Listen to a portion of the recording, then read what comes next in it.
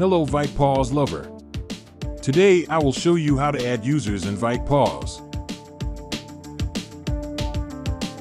Click on Add User button and fill up all required informations.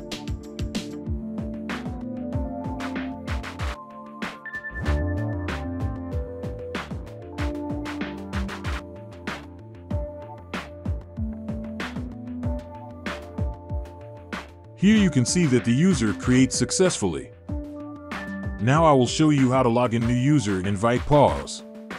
For that, you have to set the password of a user. Click on Set Password button. Give new password and retype new password. This would be a temporary password. The user have to change their password on first login. Also, the user will get mail about the set password. Then log out from Vitepos for new user login.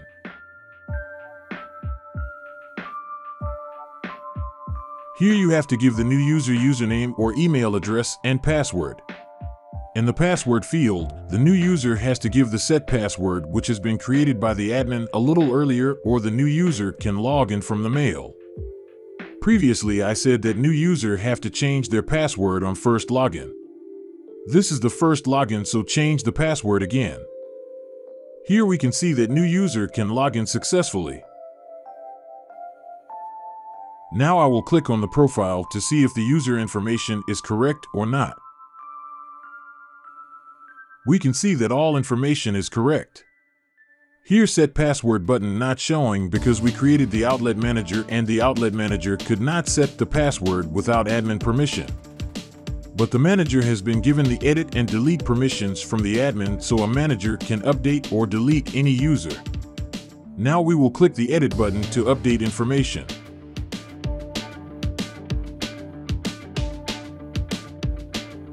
If you want to delete any user, then click the Delete button to delete the user.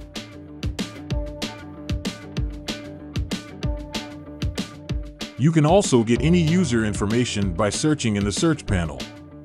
You can search by first name, last name, email, and username.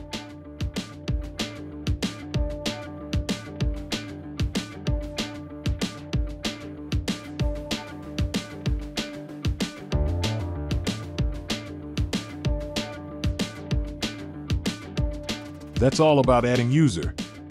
Hope you enjoyed this video.